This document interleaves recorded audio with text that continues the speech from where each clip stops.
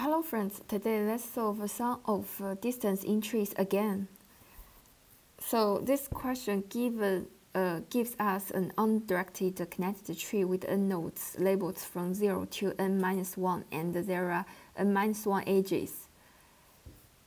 And we need to return an answer array, which array I indicates the sum of the distance between the ith node in the tree and all other nodes. So how to solve this question? We can see first this tree. Okay, so it's 0 and 1, 2, 3, 4. This is the example tree given by the question. Let's consider if we only need to calculate the distance from 0 to all the other nodes. How can we calculate that? It's basically decide which level each node belongs to.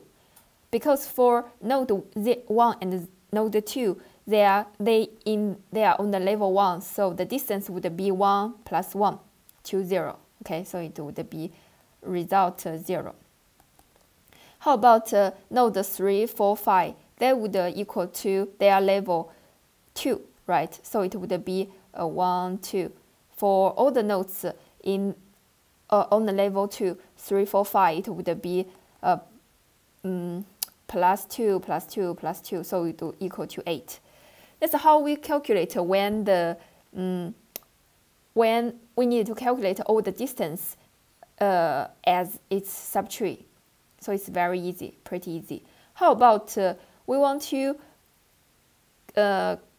calculate 2? We can do the same thing for all the nodes in this subtree. We can use the same way, so we can know result 2 would equal to 1 plus 1 plus 1 equal to 3, right? Because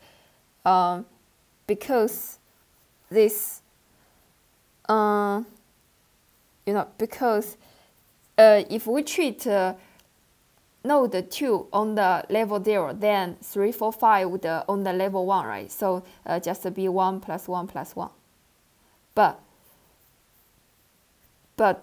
the thing is, how can we calculate the nodes not in its subtree?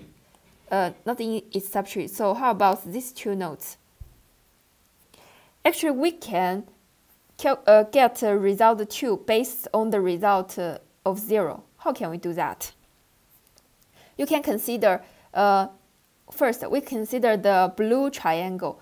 All the nodes inside the distance to 2 is actually equal to their distance to node 0 minus 4. Why? Because you see 3. When this node 3 go to node 0, it should be 1, 2, right? But now we only want to go to node 2, so it would be distance 1. The same for 4 and 5. Their distance to node 0 would be 1, 2. But now we only want to go to node 2, so it would be minus 1, minus 1. So we minus 3 here. So for itself, the node 2, we need to minus 1 as well. So for all the nodes inside its subtree, it would become here. It would become we need go to count 4 minus count 2, because there are 4 nodes inside, and their distance compared to their distance to 0 would be their distance to node 2 would be less than their distance to 0, and the delta would be count 2. How about the nodes in this part? We can do the same thing. Their distance to node 0 would be 0 and 1, right? But now we want to let them go to node 2, so their distance would be 1 more, and then for the 1 is also 1 more. So you can consider their distance would be their nodes inside more, so it would plus something, plus the number inside this part. But how do we know their number of nodes inside here would be n minus count 2? Because n would be the total number of nodes inside the tree would be 6, and the nodes inside this part, we call it count2, would actually equal to count2 would be 4, so this part would be 2. Okay, so this is the delta based on the result 0. So which means we should know the result 0 first, and then we we plus this delta or minus this delta. Then we can get the result 2. So on and so forth. We can do the same thing 2, 3, 4, 5. So this is a pre-order. Since we need to know the information in result 0, result 2, and in order to solve result 3, result 4, so on and so forth. Okay, but for the first part, we need to know the result 0, right? How can we calculate result 0? It's actually a post order. Why it is a post order? Since we need we start from the leaf node. Okay, so it would be for leaf node, we know the result 3 would be 0, right? Result 4 would also be 0. Result 5 is also 0. Because they don't have the nodes to other places. Because it's a tree, so there is no parent node. It's just they don't have any children, so it's 0. And we also need this count information as we see below, right? So count 3 will be 1, count 4 would be 1, count 5 would be 1, okay? So result 2 would become 3, right? Because it's 1, 2, 3, so it would become 3. How to calculate that? It's actually the sum of the result 3, 4, 5 and the sum of count 3, 4, 5, so it's 3. How about the result 0? We can do the same thing. Result 0 would equal to result 1 plus count 1 plus result 2 plus count 2. So result 1 would be 0 because it doesn't have any children, so it would be 0. Count 1 would be 1.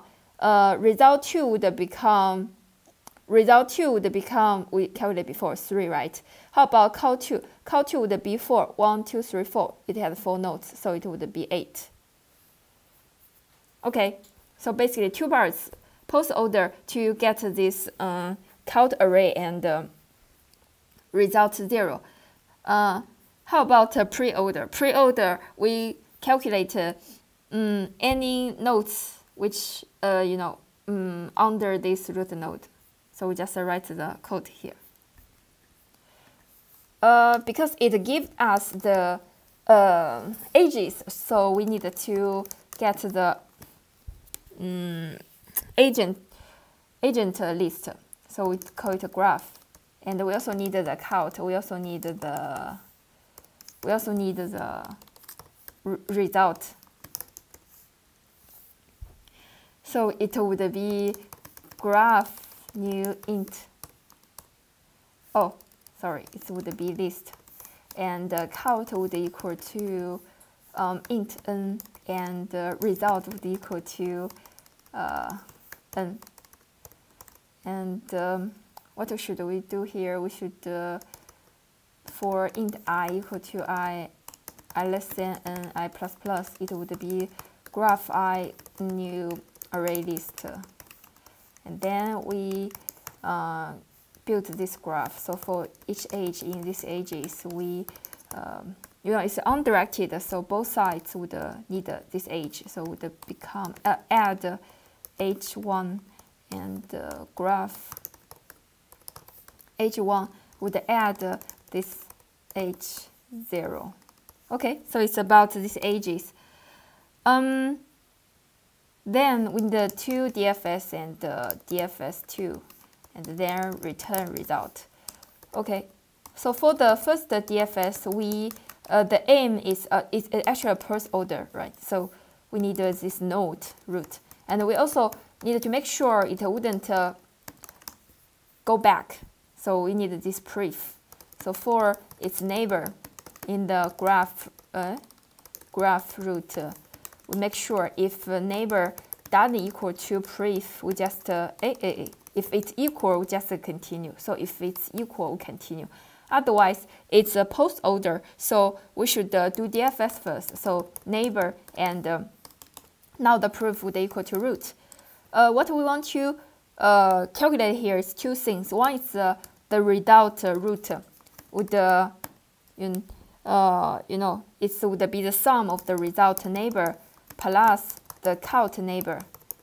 And we also needed to accumulate the count root would equal to the count neighbor.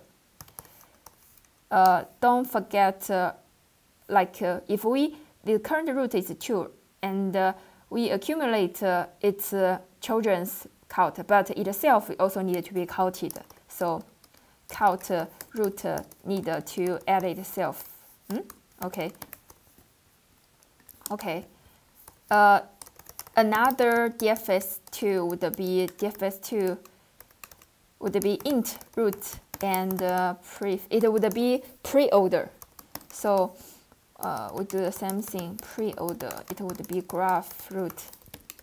Okay. So if neighbor equal to pref, we just continue. Otherwise, we do it's pre-order. So because we already have the formula would be root neighbor would equal root. Sorry, it's result root minus, because this part would need less, so we minus the count of neighbor, and this part would need more, so we just need to add count dot length minus count neighbor. Okay, and then it would be DFS2 would be neighbor and root. Okay, so we just write it would be 0, -1, 0, -1. Because this is the first pre, so you can write 0. It doesn't matter. Okay, so let's run it.